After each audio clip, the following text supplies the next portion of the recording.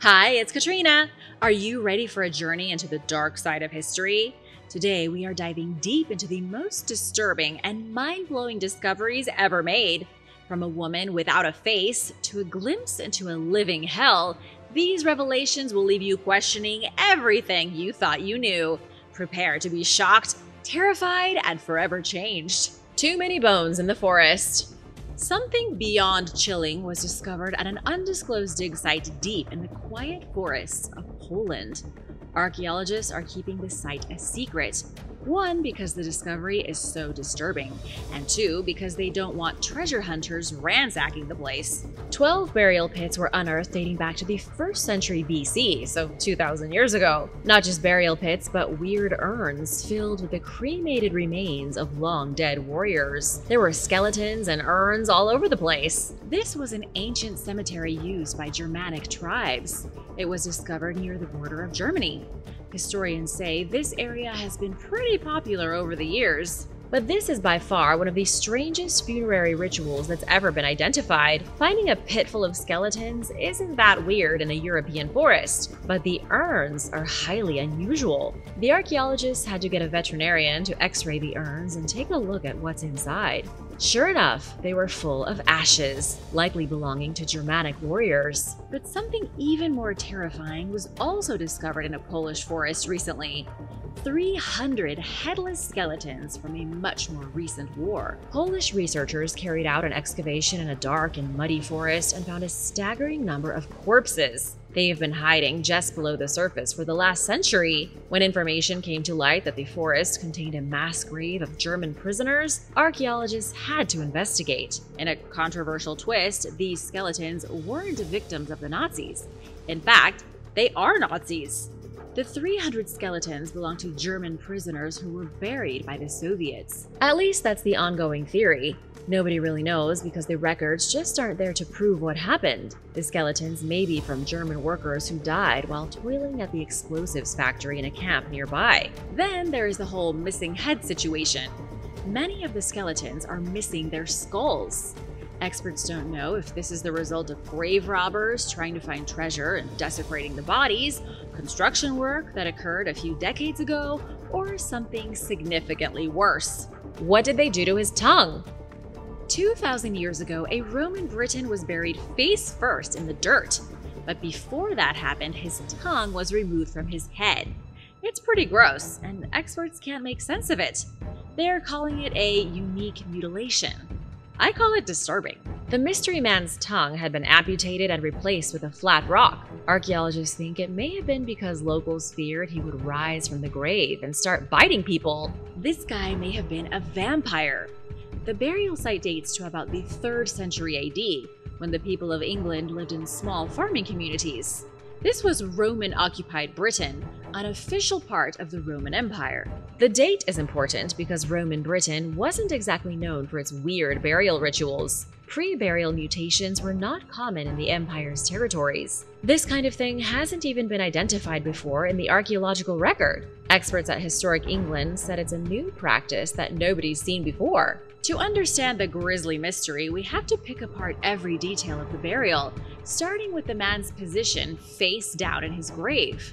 This sort of thing was reserved for the despicable members of society. If somebody was odd, aberrant, or threatening, they would be buried face down in the dirt. It was a form of punishment, and also a form of humiliation. The removal of the tongue is a little more difficult to make sense of. One theory is that the man had mental health issues and bit his own tongue off. If that's the case, it's tragic. He may have been shunned by his own community for his differences and given a deviant's burial.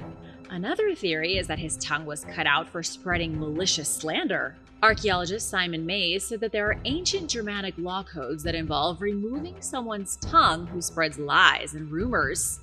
It's unclear if there are any Roman laws that were similar, but it is possible. This person could have had their tongue cut out for telling fibs about his neighbors, or maybe truths that his neighbors didn't want anyone to know about. The last unusual detail is the stone that was placed inside of his mouth. It isn't the first time researchers have seen this happen. When the Romans cut someone's head off and buried them, they would sometimes place a pot where their skull should be. They often replaced severed body parts with inanimate objects. Maybe so they could be put back together in the afterlife? They weren't complete monsters. What are your thoughts on the stone tongue? Let me know in the comments. The whistles of death. Scientists have recreated what might just be the scariest sound in the history of sounds. Experts wouldn't have been able to do it without the invention of the 3D printer and some artifacts found in Mexico in the 1990s. Nobody is 100% sure what the Aztec death whistle was for, but there are some thoughts. It may have been used by crazed, drug-smoking shamans during ceremonies in honor of the wind god Ehecat. The shaman may have blown the whistle, emitting a sound like 1,000 banshees screeching at once. Then, when the cries of an army of ghosts faded, the blood sacrifices would begin. That's one theory. The other theory is that Aztec death whistles were used by warriors as they went into battle. They may have been a type of psychological warfare, and a pretty effective one at that. If you were part of an army facing off against a host of Aztec soldiers, their faces painted, war clubs in the air, you would have been at least mildly nervous. Then, if a noise like all the screams of hell rolled across the battlefield, you'd go from nervous to terrified. When archaeologists discovered the whistle in 1999, they thought it was a toy. Those thoughts went away when researchers realized the whistle makes a sound like a blood-curdling human scream. Experts decided it wasn't a toy at all. The whistle may have been to help souls transition into the afterlife following a sacrifice. The whistle in 1999 was discovered inside the temple of Ehecat, clutched in the skeletal hand of a dead man who was sacrificed more than 500 years ago. Here's what the Aztec death whistle sounds like. Fair warning, be careful and make sure your sound isn't turned way up.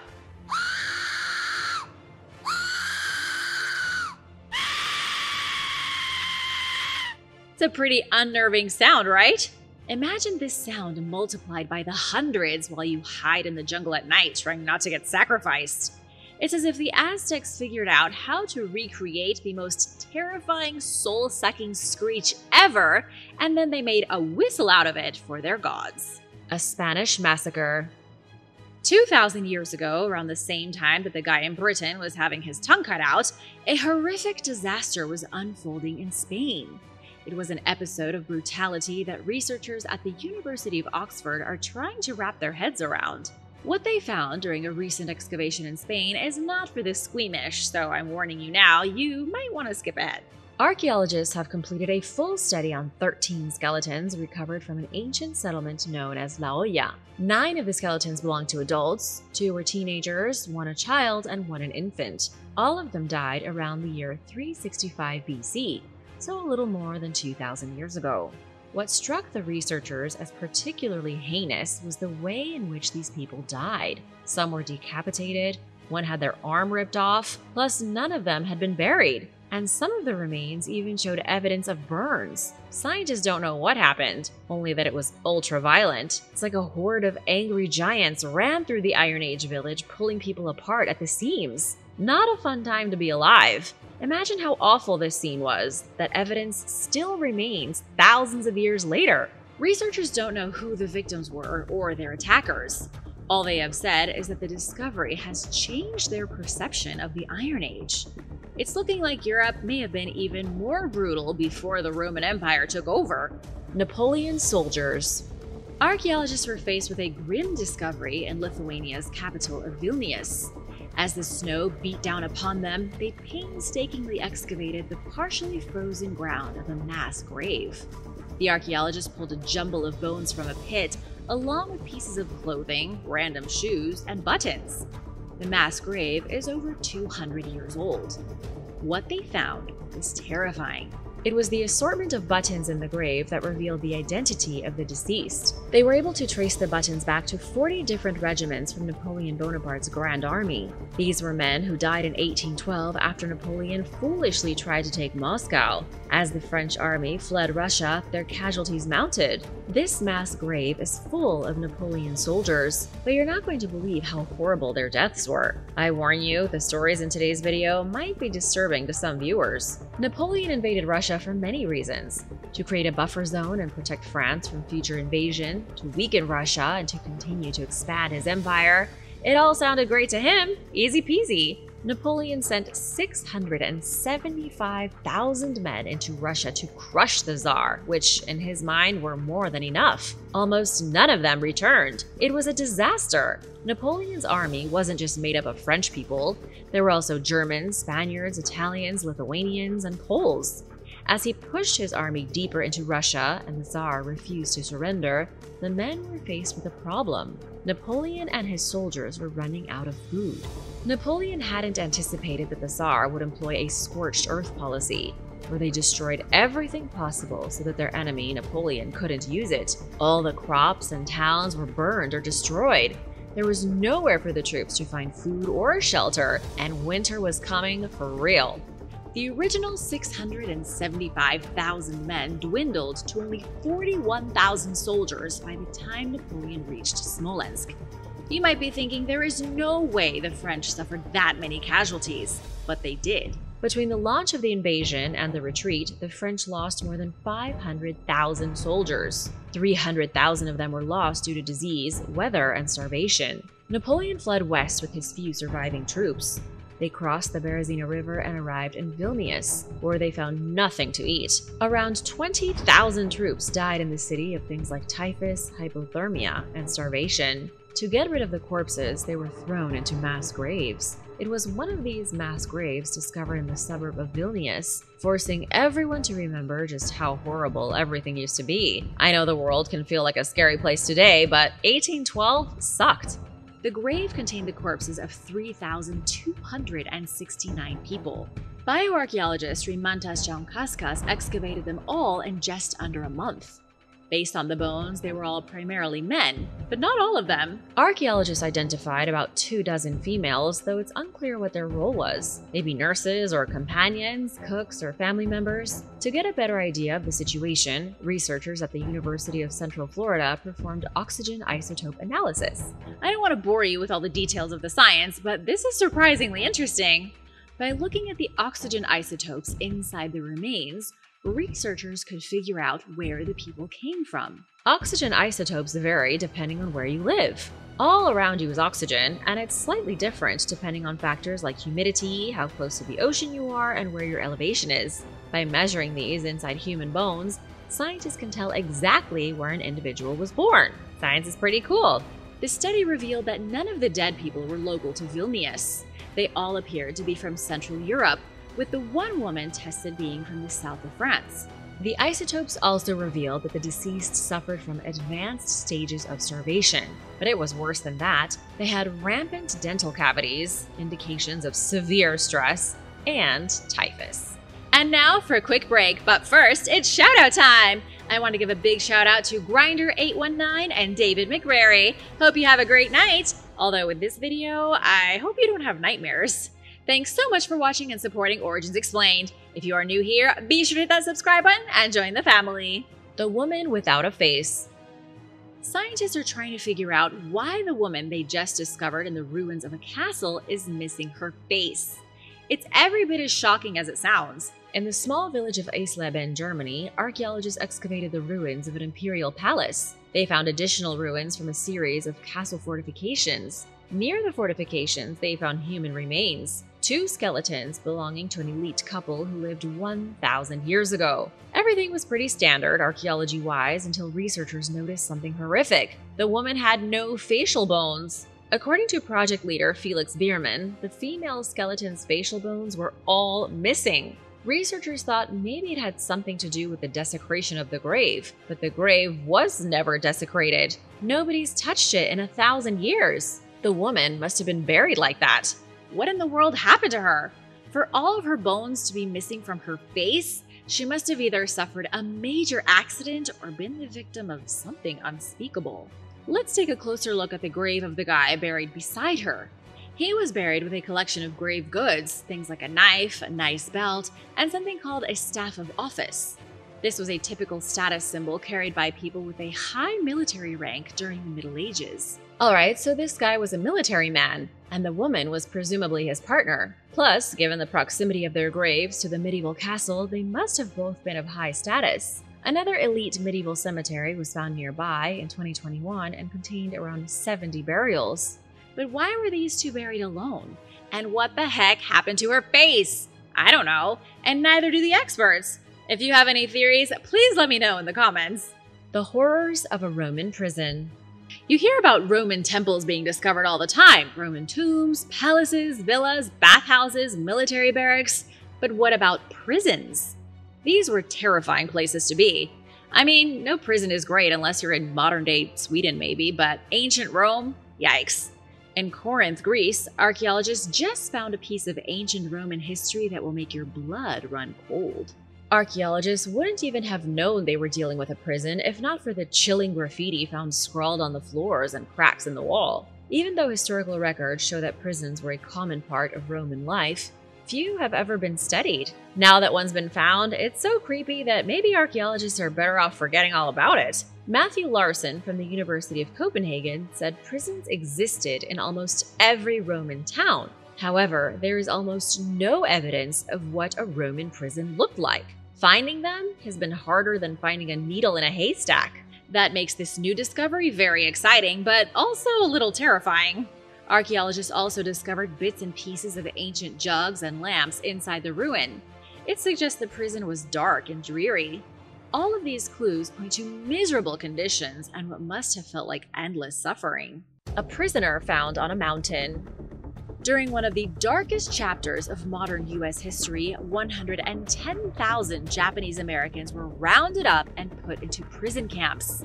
Many Americans never learned about this in school. This was during World War II, when everyone was worried about the Nazis. The U.S. government was also worried about Japanese Americans becoming spies, and so they put them in internment camps in the United States. Now, the bones of an artist who got sent to the prison for having Japanese heritage have been sent back home to be buried with his family. A hiker enjoying nature in 2019 stumbled on something that no one wants to find. High on the slopes of California's second highest peak, they found skeletal remains that bore the chilling marks of time. Little did they know, these bones held the secrets of a man who had vanished decades earlier. Gichi Matsumura, a Japanese-American artist, was imprisoned at the Manzanar camp in 1945 along with other people of Japanese descent. There were 10,000 other prisoners at Manzanar, a former farming town located almost 200 miles from Los Angeles. The winters are cold and the summers are hot, and the camp was built 14,000 feet above sea level. The conditions were so poor that men would sneak out of the camp at night to go fishing. During a fishing trip with fellow inmates, Matsumura became separated from the group. He went off to paint by himself and got caught in a freak snowstorm. This was in summer, by the way. Apparently, in the 1940s, California would sometimes have snowstorms in the middle of the summer. About a month after Matsumura was caught in the storm, other hikers found his body. He was buried on the mountain, but the grave wasn't mapped, so his final resting place was forgotten. Over the years, people have gone in search of his missing grave, but none of them ever found it. It's always the people who aren't looking who end up finding these things. The random hiker in 2019 who didn't know the story solved the mystery. Matsumura's body has now been lost once and found twice. What's truly sad is that after Germany surrendered and just days before the atomic bombs were dropped on Japan, the prisoners at Manzanar were finally allowed to leave. But only half of them did. While the government was trying to close the camps down, many Japanese citizens refused to go home because they were afraid of the racism and violence on the outside. They thought it was safer to stay in the mountains with their community and support than return to civilization. Many of the people in the camps had had everything taken from them. Their businesses, their homes, their bank accounts, they had nothing to go back to. It's important to note that the decision to remain in the camps was a complex one, and hopefully not a decision we ever have to make today. Evidence of an ancient conquest. Evidence of a conquest that unfolded more than 2,500 years ago has been discovered in Turkey.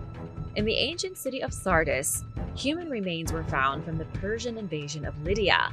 That's never a good sign, unless you're an archaeologist. The remains include the skeletons of 2 soldiers who likely died during an epic military campaign. Nick Cahill from the University of Wisconsin was the leader of the excavation team. He and his colleagues dug up the ruins of Sardis, a city that had once been magnificent. Sardis was the shining capital of the Lydian Empire, which itself had been one of the strongest empires the planet has ever seen. Lydia was so rich that Sardis is believed to be the birthplace of gold and silver coins. The people were so wealthy and influential that they pretty much invented money. Not really, but you get the point. Nobody had been using gold coins before them. The Lydians were in control of Anatolia up until 546 BC. That was when legendary Persian ruler Cyrus the Great ended them with extreme prejudice, forever changing the world. The turning point in history was the Battle of Thymbra. The forces of Cyrus the Great faced off against the army of King Croesus of Lydia. Even though the Lydians were rich enough that they could buy as many mercenaries as they wanted, they were still no match for the Persians. They fell, and so did the city of Sardis. And that was it. The Lydian Empire was defeated, and the Achaemenid Empire of Persia was the new world power. Under Persian rule, Anatolia changed. The Persians pushed their cultural influences across the region, destroying cities that had been famous for their splendor. Now, scientists are trying to see what life was like for those soldiers during that time by investigating the 2 skeletons that they recently found. They have already confirmed the skeletons are of 2 young male soldiers in their early 20s. Their bones show signs of trauma consistent with sharp weapons. There's no doubt about it. The soldiers met a violent end, likely at the end of a sword. There was also something strange found clutched in the skeletal hand of one of the soldiers. It was a rock, which may have been ammunition for a slingshot. The soldier was still holding the stone in his hand 2,500 years after he lost the battle. Nick Cahill said the stone is proof that the soldiers were struck down while actively engaged in a fight. They weren't even buried, but just left for dead in the ruins. The skeletons were found underneath a collapsed brick wall. Scientists think they were left unburied, along with thousands of other soldiers, in the chaos as the city of Sardis burned. The skeletons with no skulls. When archaeologists opened a tomb that they recently found in Sweden, they were not surprised at all to see skeletons. But they were surprised when none of the skeletons had any heads. This has turned out to be one of the oldest graves ever found in Scandinavia, and it doesn't have a single skull in it. You're not going to believe what else is missing. The grave was found in Tjarp, and like I said, it's old, really old, dating to the early Neolithic period of around 3500 BC. The grave was marked by a huge stone dolmen, one of the most ancient ever found in Northern Europe. It's shocking that no scientists had dug the place up already, seeing as the huge stone monument is so hard to miss. Underneath the dolmen, inside the grave, the skeletons showed no signs of a violent death. It doesn't look like they were involved in a struggle or that they had been massacred. But if that's the case, where did their heads go? The research team, headed by archaeologist Carl Goran Sjögren, said the burial remained untouched since the Stone Age. Nobody had opened the graves, so there is no way that somebody stole all the skulls. They must have been buried this way. Mr. Sjögren said the team doesn't know whether it had something to do with a burial ritual or something even weirder. Too late, it's already weirder. The skeletons were also missing their thigh bones. Lots of hand bones, foot bones, teeth, ribs, but almost no larger bones were found. It's totally unique and highly unusual. Sjögren said normally when excavating megalith graves, it's the smaller hand and foot bones that are missing. There isn't any correlation between age either. There are about 12 individuals ranging from small infants to extremely elderly. These people were probably farmers and may have been related. I'm hoping that somebody finds the head soon so we can solve this grotesque mystery. A legendary Roman massacre found. Another grotesque mystery is in need of solving, this one in the Netherlands. A team of scientists at the University of Amsterdam discovered evidence of an ancient massacre. It may have been perpetrated by soldiers with the Roman army. For years now, archaeologists have been finding random bones, rusted swords, and broken spearheads at a site in Kessel, not far from the German border. It's been obvious that there was some sort of conflict that happened here. There must have been a battle, but nobody knows which battle. But now they think they've figured it out. It was no battle. It was a slaughter. a slaughter perpetrated by none other than Julius Caesar. Let's go back in time more than 2,000 years. In 55 BC, the Roman Republic was in the middle of the Gallic Wars. At the forefront of the war was Caesar and his Roman legions. He ordered his troops to massacre 2 tribes that were giving the Romans a hard time. The way he did it has gone down in history as one of the most despicable acts of any Roman leader. The 2 Gallic tribes, the Tencteri and the Usipetes, traveled from far in the east to meet with Caesar. They understood the might of Rome and that if they didn't capitulate, they would be destroyed. For the sake of their people and their survival, they went to Julius Caesar and begged to be spared. Caesar could have spared them. It would have been as easy as letting them go, but he didn't. He ordered his troops to slaughter them where they stood. Both tribes were erased from the historical records as if they never existed.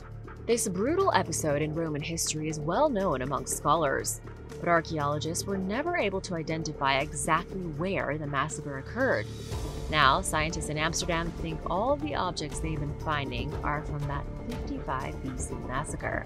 What are your thoughts on Julius Caesar? Hell on Earth.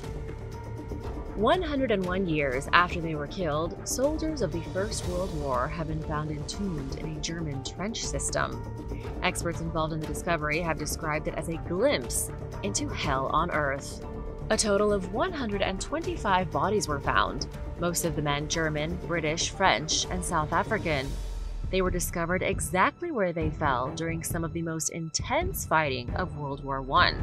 Scratch that, some of the most intense fighting of any war that has ever been waged. I can't show you any photos of the skeletons, as the organizers of the project have withheld all visual media out of respect for the dead. What I can tell you is that the trench was discovered on top of a hill in a small village in Belgium. The trench system had gotten covered up in the final days of World War I. Then it remained buried all these years until now. Archaeologists only found the trenches because in 2015, the area was about to be transformed into a housing development. Imagine learning your fancy new condo was built on the bones of World War I soldiers. Some of the skeletons have been traced back to soldiers no older than 15. Most of the dead were German, and most, if not all, were killed by bullets or shell fire during the First Battle of Ypres. This was in November of 1914. The Germans held this hill for years. It's known as Hill 80, first transformed into a German outpost in 1914. The Germans kept it until 1917 when it was captured by the British. Because the Germans were in control of the hill for so long, they dug a formidable series of tunnels underneath it. For many German soldiers, Hill 80 was home. They lived here for years, every day like living in the first circle of hell. There was constant gunfire, explosions, attacks, and counterattacks. It was a walking nightmare. The one-legged general. I'm going to say a series of words now that I guarantee you've never heard in your whole life. A DNA analysis was recently conducted on a one-legged skeleton discovered underneath a Russian dance floor. If you've heard that anywhere else, I'll be very surprised. It turned out the one-legged skeleton was a French general who got hit by a cannonball. And you didn't think things could get weirder. The general was part of the epic failed invasion of Russia in 1812, the one I told you about earlier. We are right back where we started with Napoleon Bonaparte and his botched conquest. But what was one of Napoleon's generals doing under a dance floor? Historian Pierre Malinowski led a team of French and Russian researchers in search of the general's remains in 2019. They wanted to find his corpse because Charles-Étienne Gudin de la Sablonnière was an important person in Napoleon's life. Could you even fit that long of a name onto a driver's license these days? Napoleon and Gudin were friends in military school. When Napoleon became emperor, they remained best pals. But it's safe to say their relationship was stressed when Napoleon led his 600,000 soldiers to their deaths trying to capture Moscow. In August of 1812, during the Battle of Alutino near Smolensk, Gudin was hit with a cannonball. That must have been the worst experience. Gudin got hit so hard that his leg had to be amputated. Considering everyone was already starving, the French army wasn't in the best shape to take care of their wounded. Gudin's leg became gangrenous, and 3 days later, he was gone. But what about the dance floor? The general's remains were found underneath an outdoor dance floor in Smolensk Park. After he died, his own troops cut out his heart so that they could bring it back to France. They left his body behind in Smolensk because there was no way they could carry it. His heart was brought to the cemetery and his name was inscribed in the Arc de Triomphe in Paris. Scientists know it's his body because the DNA from the skeleton was a 100% match with DNA from the skeletons of Houdon's mother and brother. Thanks for watching! Be sure to stay tuned for extra content you might have missed. Parthian Tomb. In October 2020, officials announced the discovery of a 1,000-year-old tomb in Iran's Kurdistan province. Inside the tomb was a human skeleton with a spearhead beneath its ribs. But perhaps the most unique thing about it is that it is inside a giant clay jar. The remains are thought to date back to sometime between 247 BC and 224 AD during the Parthian era. They appear to belong to a warrior who died from their injuries, as evidenced by the spearhead that probably got stuck inside when they died.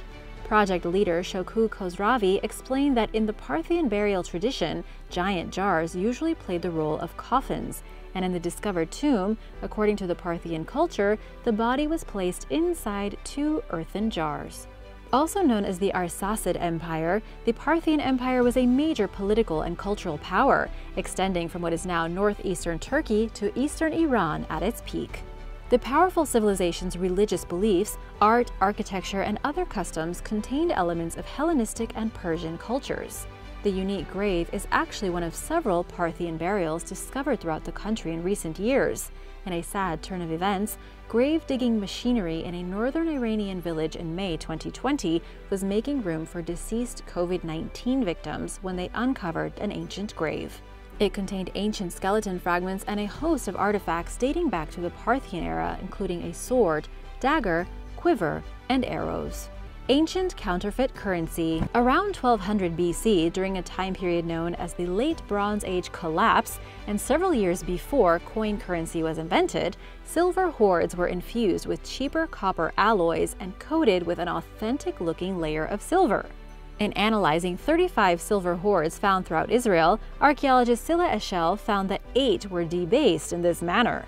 This early counterfeit currency came when kingdoms throughout the region, then known as Canaan, often met violent ends. At the time, Egypt ruled the area, leading researchers to believe that Egyptian rulers were originally behind the dirty money, perhaps to falsely bolster the quantity of their silver stores. Moreover, the stashes were imported because Canaan had no silver sources. Sometime between 1200 BC and 1150 BC, the silver trade abruptly ended. This coincided with the downfall of late Bronze Age kingdoms, and a shortage of the precious metal may have played a role in the trade's collapse. The main takeaway from the study? In the words of Eshel, counterfeiting continued after the Egyptians left Canaan, but they were probably the ones who initiated it. A constipated demise. A new study details the painful demise of a mummified man who died sometime between 1,000 and 1,400 years ago after eating mostly grasshoppers for months.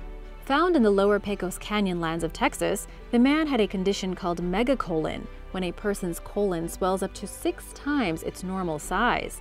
He suffered from Chagas disease, which prevented him from properly digesting food and led to malnourishment. Chagas is passed on by parasites. During the final 2 to 3 months of his life, he was likely unable to eat or walk on his own, and it appears as though his caretakers fed him grasshoppers with the legs removed, the squishable part of the insects, in the words of University of Nebraska-Lincoln professor Carl Reinhardt. In addition to being high in protein, it was pretty high in moisture, Reinhardt explained in a statement about the research, so it would have been easier for him to eat in the early stages of his megacolon experience. All of this means that someone was taking care of him, and researchers are calling this an early example of hospice care. The findings are the latest of numerous studies on the mummified man since his remains were discovered in 1937 in a rock shelter.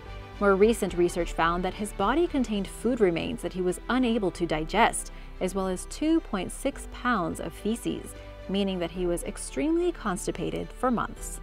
The detailed results of the study will be published in spring 2021 in an upcoming book called The Handbook of Mummy Studies. If you want more info, be sure to check it out. Nazi Enigma machine. Divers removing fishing nets from the Baltic Sea in northeastern Germany's Bay of Gelting for the World Wildlife Fund recently found a Nazi code-making machine called an Enigma machine. At first glance, the diver who discovered the device thought it was a typewriter because that's pretty much what it looks like. Soon enough, however, the team realized that they had found something stranger. To keep Allied forces from learning about their plans during World War II, the German military used the Enigma machine to send coded messages. The keys did not actually correspond with the letter on them. Instead, they used anywhere between 3 to 8 rotors to type out a series of different letters and symbols for any one key. Enigma machines with 3 rotors were used for German warships. Those with 8 were for U-boats, which were responsible for sinking thousands of Allied ships throughout the war. The device that was recently discovered is the type that was used on warships. It's possible that the Nazis threw it overboard toward the war's end in a last-ditch attempt to keep the Allies from accessing it, according to Jan Vaught, a German Naval Association historian who spoke with the DPA news agency.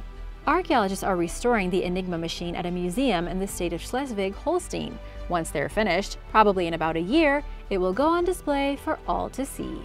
Human bone weapons. What do you make weapons out of when you don't have metal, stone, and bones? Mesolithic hunter-gatherers who once lived in Doggerland carved weapons from human bone, because why not? Doggerland is now underwater in the North Sea, but it was once a land bridge between mainland Europe and the UK. As the region was gradually flooded by rising sea levels around 6,000 years ago, the nomadic people who lived and traveled through Doggerland left behind numerous artifacts that still occasionally turn up today. The recently published research analyzed 10 bone weapons originating from Doggerland. 8 of the artifacts, known as barbed points, were crafted from the bones of red deer, while 2 were made from human bones. Even the experts themselves were shocked by this discovery. We expected to find some deer, but humans? It wasn't even in my wildest dreams that there would be humans among them, lead researcher Joanne Decker told Life Science. It's a mystery why the prehistoric people of Doggerland chose to create weapons from human bones, which were harder to find and a less ideal material than deer antler. The barbed points were likely carved shortly after someone's death, according to Decker, because it would have been much easier than working with dry bone.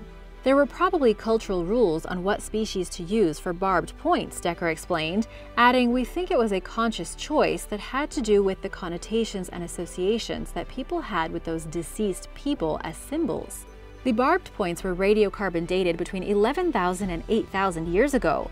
Knowledge is limited on how common it was for the Middle Stone Age people who lived in the area to craft weapons from human bones, but Decker's discovery provides a first step toward learning more about this practice.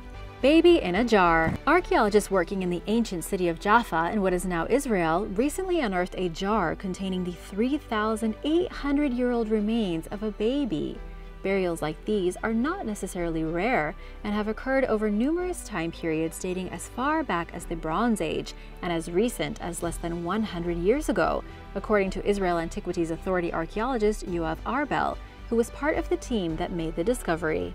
But experts have yet to figure out the reasoning behind these burials. Arbel told Life Science, "You might go to the practical thing and say that the bodies were so fragile, maybe they felt the need to protect it from the environment, even though it is dead. But there is always the interpretation that the jar is almost like a womb, so basically the idea is to return the baby back into Mother Earth, or into the symbolic protection of his mother."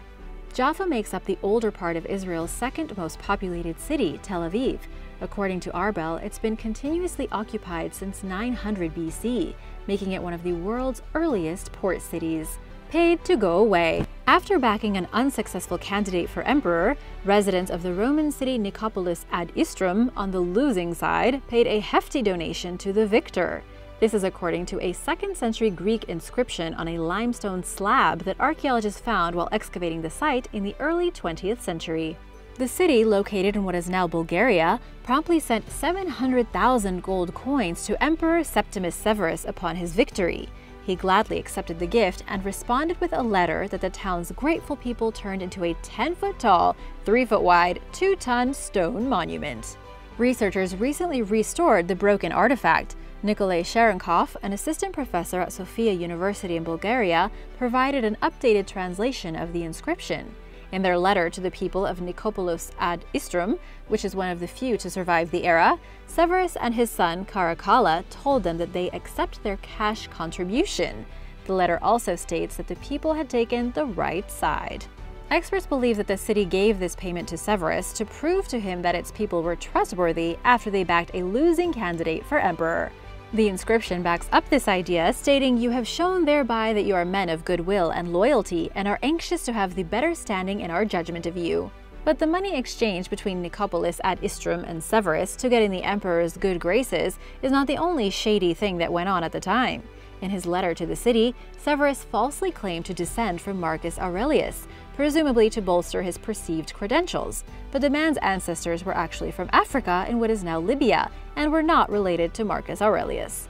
So, as much as the donation benefited Nicopolis ad Istrum, Severus also wrote it for his own gain by using it as an opportunity to legitimize his role as emperor. Win-win. Gardening treasure. While weeding their garden in Hampshire in southeastern England in late 2020, a family found a buried stash of 15th century gold coins featuring English monarchs. Altogether, the hoard contained 63 coins and 1 silver coin, which were minted over a roughly century-long span. They depict several kings, including Edward IV and Henry VIII. The coins of Henry VIII also contain the initials of any one of 3 of his wives, Catherine of Aragon, Anne Boleyn, or Jane Seymour. The reason for putting their initials on the coins is unknown, but the initials changed fairly frequently considering Henry VIII's many marriages. Another mystery surrounding the coins is why someone decided to bury them around 1540.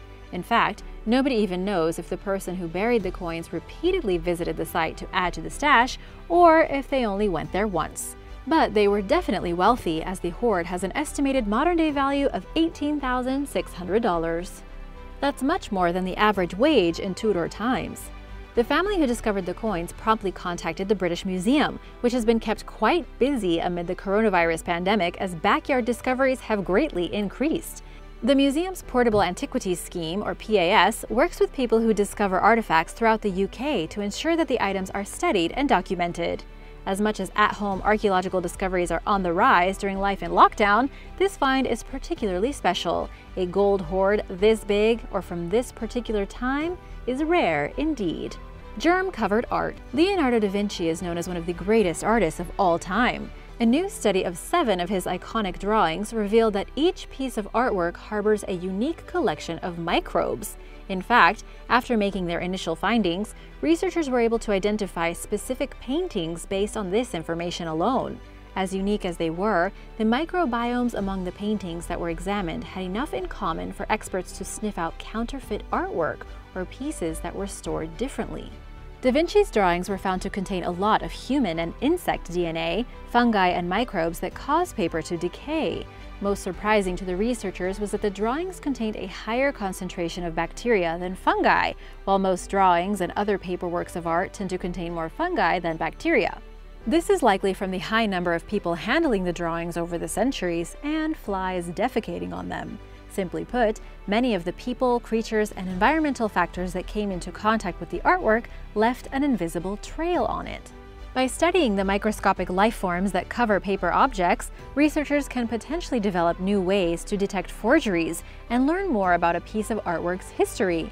There are possibly limits to how much these microbes can teach us, however.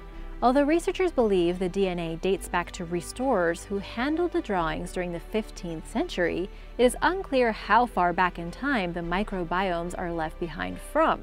Scientists have yet to examine the DNA in detail, but those pieces of art are slowly beginning to talk. Ancient Egyptian star constellations. Experts in Germany and Egypt who recently restored a 2,000-year-old Egyptian temple, called the Temple of Esna, found mentionings of previously unknown constellations and revealed the vibrant colors that the ancient structure was originally painted in before being covered in dirt and soot. "It looks like it was painted yesterday," project leader Christian Leitz told Live Science. The restorers carefully cleaned the temple using alcohol and distilled water, revealing the detailed carvings depicting constellations such as the Big Dipper and Orion.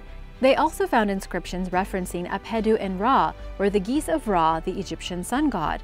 The constellations mentioned in the inscription were not drawn out, however, leaving experts to wonder what stars in the sky they refer to. The surviving vestibule at the Temple of Esna is all that's left of the several temples that once existed there. After being used to store cotton during the second half of the 19th century, it was left neglected and filthy. It was only recently that the intricate artwork hidden beneath the layers of grime and bird droppings was again revealed. Thanks for watching! Hope you learned something new today. Be sure to subscribe if you haven't already, and I'll see you soon. Bye!